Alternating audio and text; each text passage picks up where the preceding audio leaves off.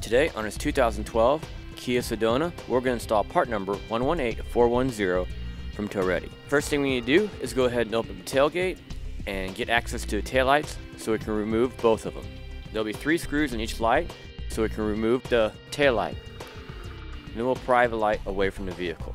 And then we'll disconnect the wire harness from the taillight. There'll be a small tab that we have to push down, and then we can go ahead and release the light from the wire harness. Next, we'll go ahead and take the 4-pole wire and run it down between the bumper cover and the body of the vehicle. We'll also do the same thing with the T-connector with the green wire. Now our T-connector with the yellow wire, we'll connect that to the vehicle wiring harness.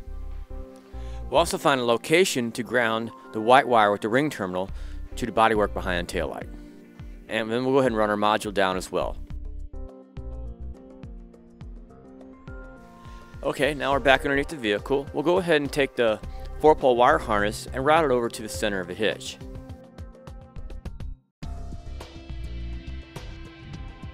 We'll also take our T-connector with the green wire and we'll run that over to the passenger side and back up to the taillight. Next we'll work with the module. We'll clean off a piece of sheet metal and then attach the module there. Then we'll go ahead and take some time and zip tie our wires to keep them safe and secure and out of the way. Okay, now when we secure our wires, we'll take a moment and we'll run it behind the supports for the bumper cover. We'll go ahead and remove the plastic rivets and then slip the wires behind the supports, then reinstall the rivets. When the wire goes over the exhaust, we'll make sure to route the wire over the plastic fascia as well to help protect it. Okay, we're almost done with the back. We'll go ahead and make our final connection to the passenger side taillight and zip tie our wires to secure them there. Then we'll go ahead and reinstall the taillights. And then we'll go ahead and move on to the red power wire from the module. We'll connect the black wire that comes with the kit and we'll end up running that up to the battery. When we do that, we'll make sure we stay away from anything moving like suspension components or steering components, and anything hot like the exhaust.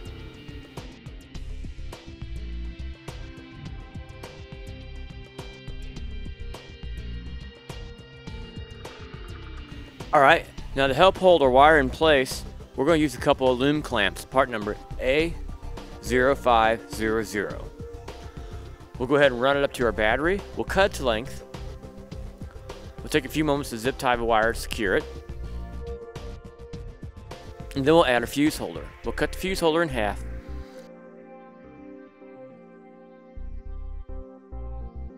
And we'll add a butt connector to one side and connect that to our black wire.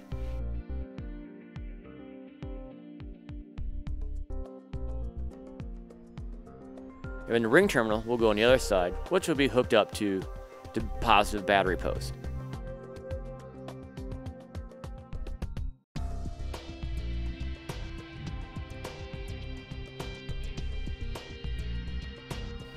And we'll also add our fuse to our fuse holder. Okay, then we'll zip tie it to secure it. With that, that'll finish it for our install part number 118410 from Tow Ready on our 2012 Kia Sedona.